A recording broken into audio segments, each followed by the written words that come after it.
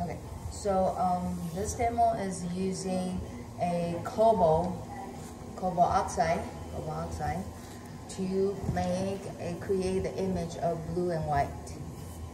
Okay, blue and white surface on the pattern, and by diluted a different variation, you can actually create a variations of a light blue to the dark blue. And I also show you later on if you have a glaze or no glaze, what does it look like. But first of all, we have to kind of think about what is the blue and white. So the project is asked for a closed form and plate, right? So what we're doing is so we can create the shape. We can have a inside drawing and outside drawing, and then so that's one way you can actually create variations of the pattern. Plus, if you have, you can see this is almost like a screen, and we go all the way around. Okay, so first blue and white. Where does the white come from? And white. We talk about the lecture. White is from what? Porcelain clay body, right? Porcelain clay body is a white. Yes, and blue is from cobalt. Therefore, if you use a white porcelain clay, they will naturally show like this one right here. They don't have any glaze. Okay, they don't have any glaze. So you can actually put it the colorable clay and the cobalt to create the surface like that. Okay. Now, first, what happened if you, because a lot of students probably don't have a porcelain, never use a porcelain, you only have a stoneware, and your stoneware is dark clay, so what do? You paint it, so you can paint it during your greenware, right? So you use a color slip to do it, right? So if you, what happens if you have a bisware that is dark? And we talk about we're using something called ongo, which is right in here. We have an equal part of custard, EPK, and silica right there. And those are not glazed. So what does that mean? That means it just changed the color of the clay. So if you look at this right here, this is a dark clay. If you brush the the ongo right here, basically ongo is made out of kaolin, which is a main ingredient for porcelain, which is white. So you can change the colors, yeah? Because what happens if you paint your oxide on the dark clay body? Oxide upon the dark clay body. Probably not gonna see it as much as if you put it on the white background, yeah? So when they do the blue on white, they don't use it on the dark clay, they put it on the white clay, yeah? But if you don't have a white clay, to change it, you can put it on greenware, which is using a color slip, or you can use on the bisware, which is painted ongo over it. And then if you see right here, this is what I did. I painted. This is a dark clay, recycled clay from school, and I poured it a ongo over it. Now I have a lighter background. You see? If I don't, it's gonna look like that, right? So I want to have like the wider clay body. Again, why do I want to have a wider clay body? This is a dark clay. This is a white clay, so I can see my cobalt oxide. Make sense? Okay? Because again, if it's dark, you cannot see the cobalt blue. We good? Okay. If you have like solde or B-mix, they look like this, not quite as white as the porcelain, but still good. You can do the demonstrations. I mean, you can do the what is it called? You can do the painting. Okay. Now the difference between a bowl and a vase, which is a requirement, is because easier I just want you to try, how to decorate inside and outside. So sometimes when you have a white clay, you feel like anxious, you don't know where to start. So what you can do is you can actually mark it into using of course using the not this, but using like pencil, because pencil goes away. So I'm going to mark it right here, and I actually can connect the dots like that. You see, right here, using pencil, okay? Don't use a mark So now you got 3 sections that you can break them and you can do the colorant. Okay, yes? What's the problem with this one if I start decorating? It's dark. It's dark, I won't be able to see it, yeah? But I'm showing you how to break in sections so you can just decorate here. Number 1, number 2, number 3. You can actually break it into 6, so you have a smaller panel. Instead of like a large paper and you don't know what to do, yeah? Okay. Once you got that done, it's easy. Now you just need a 5 container, and I usually put it into the 1, 2, 3, so I know which one is which, okay? Could be the lightest, the darkest. Idea is the same volume, same volume right here. If you're gonna use this, scoop the oxide and you make sure they all the same, okay? And then I'm gonna dilute it by adding more water. We got it? Okay, so if you look at right here, this lighter blue is actually dilute the pink, okay? So then rest of it's very easy, you just add them up, right? So again, mark the paper.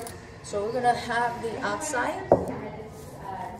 We're gonna open it up, okay? Now if you notice the oxide right in here, you can see oxide is metallic oxide.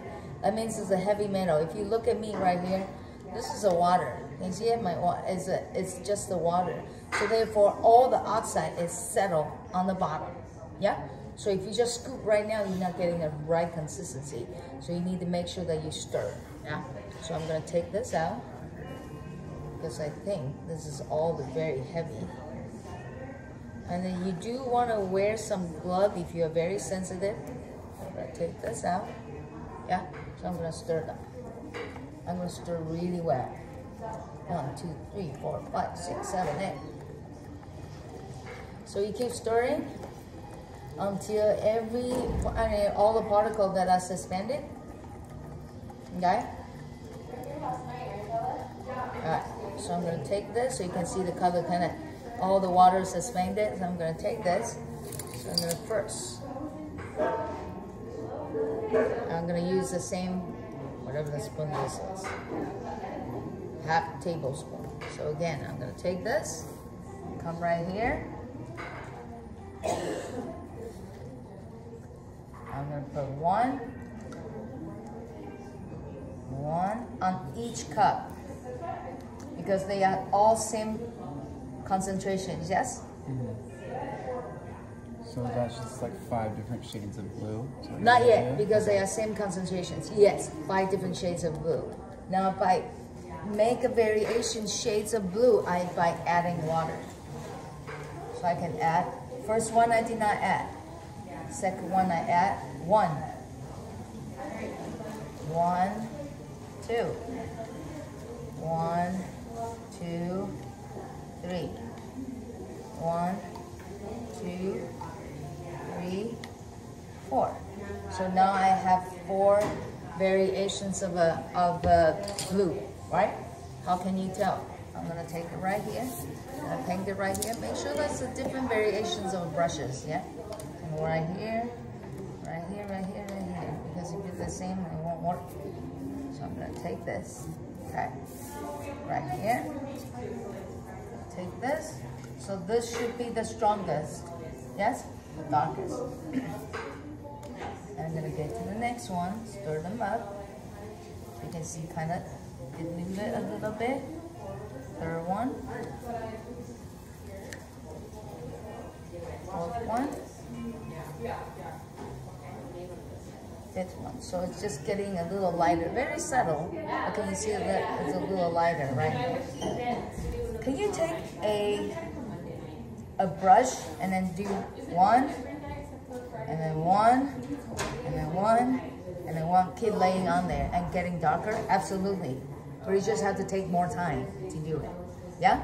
Okay? So make sure the pencil is separating so you can get variations of blue. Yeah? Okay. Now are we good so far? So I'm going to take this. I'm going to do a little demonstrations. I'm not sure you can see this. I'm going to draw some painting. You can use a pencil to sketch it out first.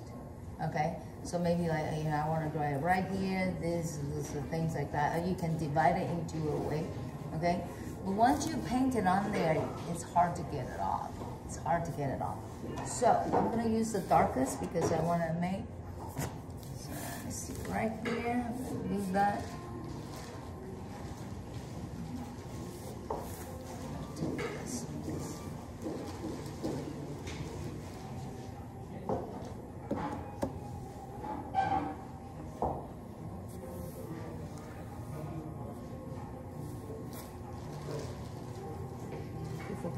I keep forgetting my glasses.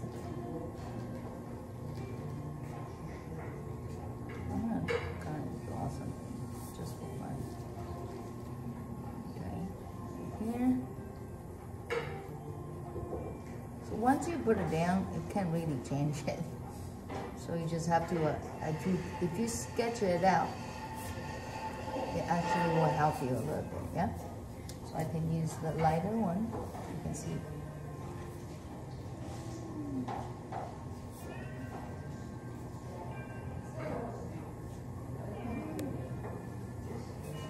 So I can use the darker one. Get like, use the lighter blue one. So I got variations. So even this little light right there, it's gonna show blue. Yeah. Take this.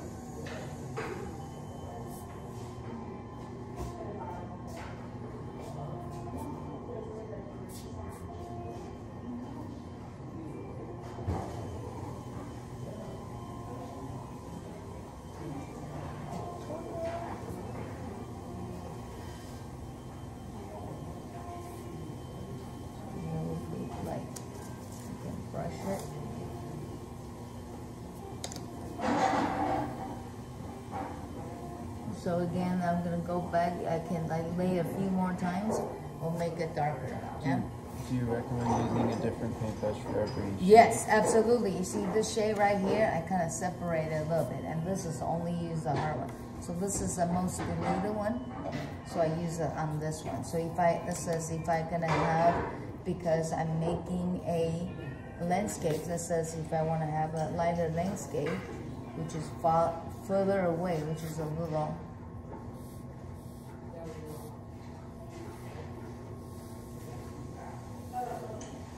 Right? So I can do that, so that will be lighter. If I use this, I can go back to darken it just a little bit. So you see the brushes are different, but make sure you always kind of, if you only have one brush, just rinse it, go back, go back, yeah? And so here's another one. You guys have any questions? So this is, and then once you do that, then you're gonna coat it over with the clear glaze. And then once you put the clear glaze over, it looks like covered, you know, but don't worry. The clear glaze, as long as you pick the right one, which is what we use as common clear, it will cover it when you glaze it, but after they fire, they will come clear, okay? They will come out like this. See it right here? Okay, this is using common clear. But did you notice that one side actually shinier than this side? This looks a little matte, this is a little shiny, right? So this is like a full strength. And this one just lighter, almost like no glaze. So if you don't want too shiny, you just kind of dilute it a little bit of your glaze. Yeah? Okay, and this one basically no glaze whatsoever, no sheen to it. When I say sheen, can you see the shininess? Yes? This is high sheen, low sheens. Yes? Have a little sheen to it. Okay, so that will be it. Whoa, and I'm gonna put my name on it. Dated this year is 2012.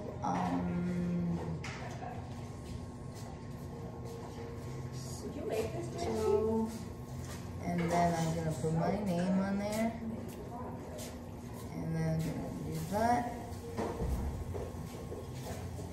Okay. Again. These need to be one more layer of a glaze. Yes? Any transparent glaze will do. Done. And go make more. And turn it off.